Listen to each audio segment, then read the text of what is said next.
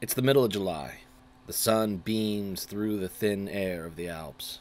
Racers tear down a poorly paved mountain road. Then it all goes wrong. The melted tar steals the grip from a bike and throws the racer hard into the burning asphalt.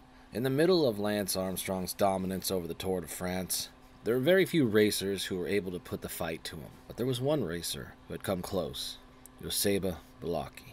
While Beloki had never come close to actually winning the Tour de France, he burst onto the scene with his powerful climbing ability to take third in the 2000 Tour de France, 10 minutes behind Armstrong, with Ulrich being 6 minutes behind Armstrong. The 2001 Tour de France would be the same, with Lance winning over Ulrich by 6 and Beloki by 9.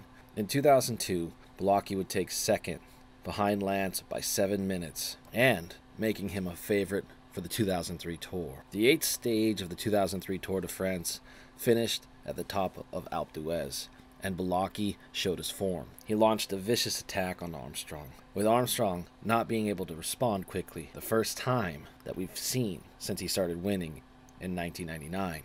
The other racer smelled blood and went into a frenzy and just kept attacking him up the climb. At the top, the group sprinted together, putting Lance in yellow, but Beloki was only 40 seconds behind him. This was new territory for Lance Armstrong.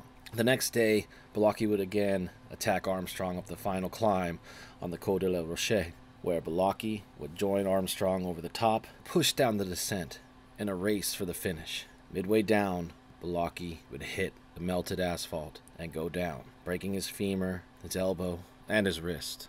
Armstrong, on Beloki's wheel, desperately swerved around him and shot off the road through a field in one of the most iconic moments in Tour de France history. But this is what made this one of the most heartbreaking crashes. Beloki would never truly recover. He was part of what made the Armstrong era of the Tour great. And in 2003, he had my heart racing as I felt he was actually a threat to Lance's domination of the Tour. That's what makes Joseba Beloki's 2003 Tour de France crash one of the most heartbreaking crashes in cycling history.